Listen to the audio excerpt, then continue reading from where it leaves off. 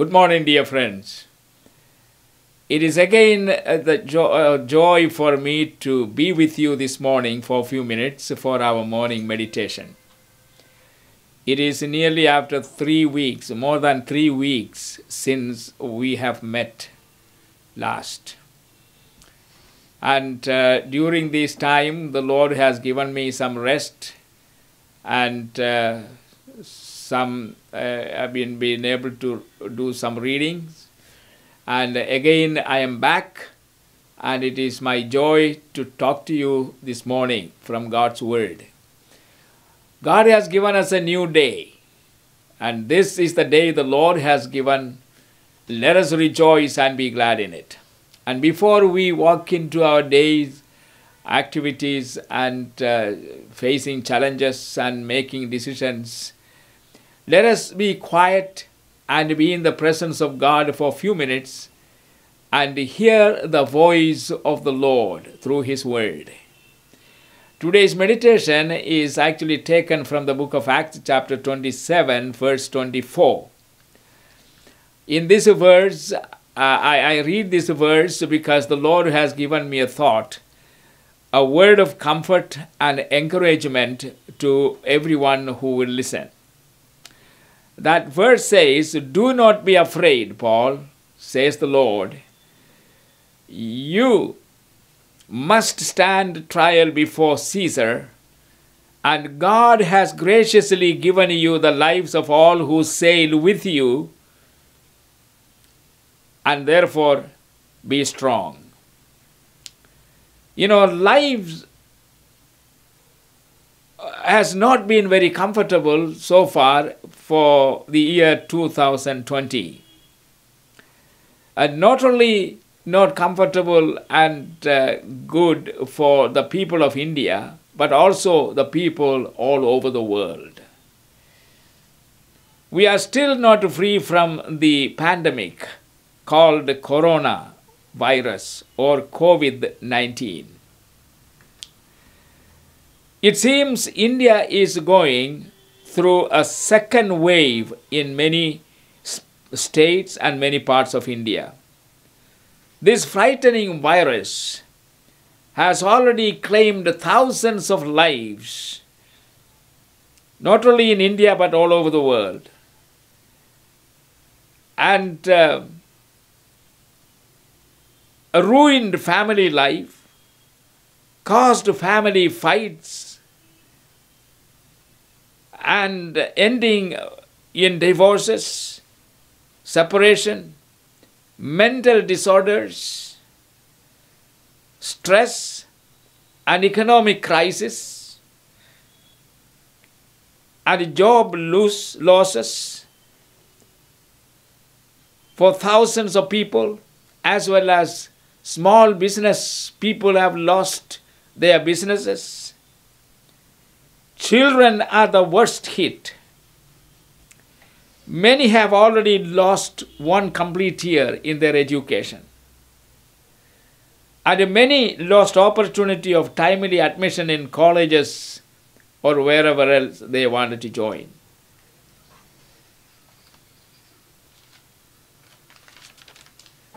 Most of this year's study has been in online. This has brought its own problem. Children have become victims of certain physical and mental problems and disorders. Sitting before the TV or laptop and looking down always, which is not easy. And it is harder for the teachers. For some teachers it is easy, but then there are other things they need to do other than teaching.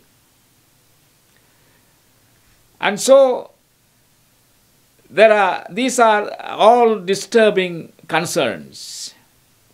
Several questions also have surfaced, like how long it's going to last. Will it ever end? Can we ever have a normal life again? Is it the end of this age? Why does it take long, too long, before a vaccine can be perfected? And my friends, the worst thing is no one can give us any solid answers to these questions. And the only thing they say, we may have to live with it for a long time. And in the midst of such a scenario, do we have any hope for the future? Many are discouraged and depressed and fearful. I am speaking for such people this morning. Listen to me very carefully. Apostle Paul was in a similar situation once. In the book of Acts chapter 27, you read it. He was on his way to Rome in a ship, and the ship was faced a deadly storm. Most of the passengers of this ship were prisoners, and Paul was one of them. He was to appear before Caesar, and the problem began in chapter 27, verse 6 onward till the end of that chapter. The rest of the chapter is about the storm. Even Apostle Paul lost any hope of a survival. And in that despair and distress, one night, while lying down, probably on his bed or wherever he was,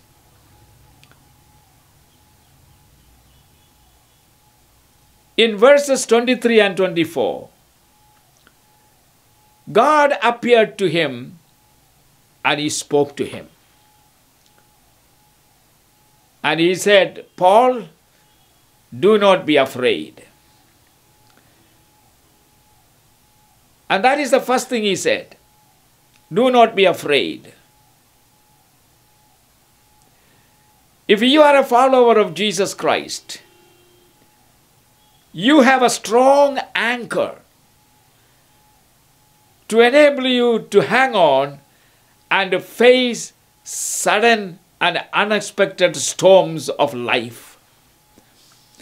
And my friends, let me warn you that the days ahead of us, according to the prophecies given to us in God's word, including Jesus Christ predicted, what can be expected as we approach the end of this age? And in this particular virus is going to be the end of this age? No, I am not saying that. There are more things to happen. But it is not very far away, the end. And listen to this. Why we should not be afraid? As long as God has a place and a purpose for your life on earth, and you seek God and following the guidance of the Holy Spirit, the Lord will protect you from death. Remember, as God's faithful children, we all have the right to pray. What shall we pray during this time? O Lord, I am yours. I serve you, Lord, and therefore be my protector. And in Acts chapter 23, Paul faced a similar situation, another occasion. He was in Jerusalem, where he was falsely accused and arrested by the prompting of the Jews and the leaders of the Jewish religion. In verse 11, in the night, Paul is anxious and apprehensive about what will happen to him in Jerusalem at that time. It appears that he might be killed in Jerusalem. And he had a vision, he had a dream of carrying the gospel to Rome and then beyond Rome, further west, including Britain. He must have felt very depressed that his desire might never be fulfilled. That night, again, God appeared to him. At this critical time, God came near to him. And this God encouraged his apostle, and his heart was strengthened and filled with hope again. And God assures him here that he will witness for God's cause in Rome. And thus his dream was renewed. We have a God who will not forget us and reject us, neither does he ignore us at any moment. We have a God who has not promised us all the time a problem-free life or a storm-free life all the time. No. He said, you will have tribulations in this world. You will have troubles. You will face storms. But what he did promise was, in the midst of it all, I will be there for you and with you. That is the promise. He will be with us. As the scripture says, in all our afflictions, he was afflicted. He shares our burden.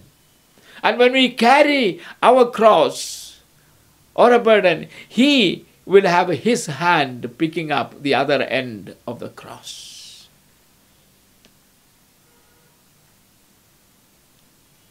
And as God's people who know Jesus Christ and his promises, there is no reason for despair or depression.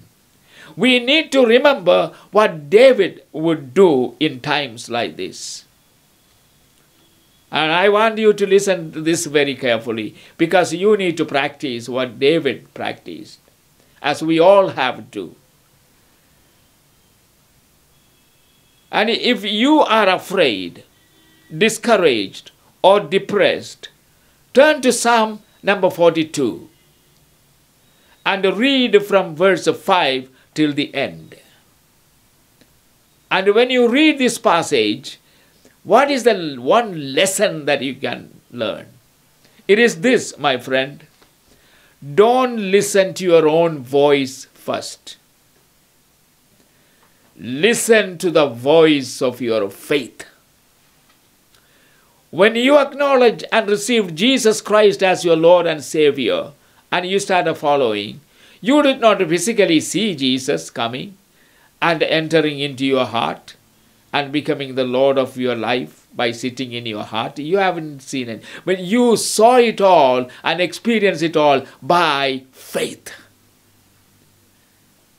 And that is why I say, listen to the voice of your faith. At that time, you listen to the voice of your faith. Yes, trust him. He is the truth and the life and the way. He will save you, and he will give you his salvation and his assurance of forgiveness. And you believed it, you trusted, and you acknowledged him and invited him to come into your heart. And after listening to the voice of faith, your faith, then speak to yourself as David spoke. And what did he speak? Let us turn to that and let us read. Psalm number 42. Reading from verse 5.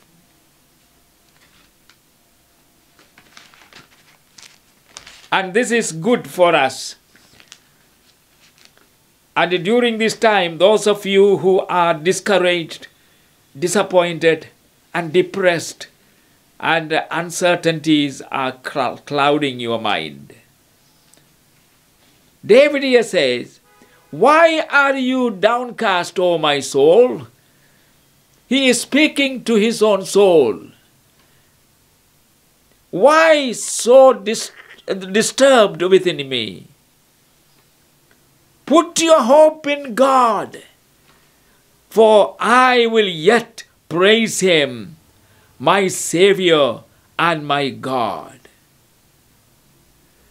My soul is downcast within me.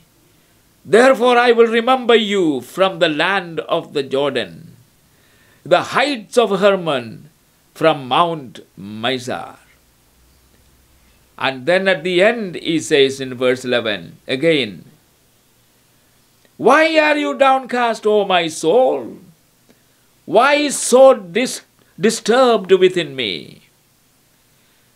Put your hope in God, for I will yet praise him, my Savior and my God." And that is what David did. He began to listen to the voice of faith, and he encouraged himself, and then he spoke to himself the words of faith. Speak to yourself as David did.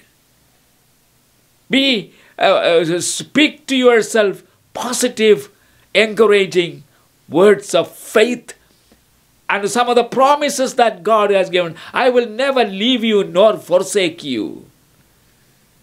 Even if your father and mother reject you and throw you out, yet I will accept you." Speak God's promises to yourself. Begin your day with verse 5 and end the day with verse 11. The same thing. And you will be strengthened because you know your God is a living God who cares for his people. Put your faith and trust in God. Praise him, for he is your Savior and your God. You may also read Psalm number 16, verses 1 and 2. There it says, "Keep me safe, O God, for in you I take my refuge. I said to the Lord, apart from you, I have no good thing." And my friends, we have the best thing to lean on. Who? The Lord himself. Hallelujah. And therefore may I encourage all of you who are asking questions and who are sort of going into depression or troubled. You may have lost your job, or some of you may be receiving only 50% of your salary, and many of you have lost your job completely. Or you may have been a business, you may have had a business, but you lost that business too. There is financial strain, and you are stressed out. And if you are like that, read the Psalm number 42, and then Psalm number 16, verses 1 and 2. And then you speak to yourself, your God has not forgotten you. You may have to cancel so many things this year, like marriages, so many marriage cancellation, and so many marriage postponement, and so many job interviews have been lost, and so many, you cancel that and cancel this, you planning a trip somewhere, and everything has to be cancelled, and now it is difficult because of financial strain. If you are going through any of these things, let me encourage you. You are not alone. The Lord says, "I am with you." And when you walk through darkness, I am there with you. When you walk through waters, it will not overwhelm you because I am there. When you go through fire, it will not consume you because I will be there. Remember, your God has not cancelled his mercies, his peace, his joy, his provision. He is still Jehovah Jireh. He will provide. May the Lord bless you as you meditate on this and encourage yourself and strengthen yourself and come on, rise up and go forward. The Lord is with you. Amen. This is a great day and have a wonderful day. Amen.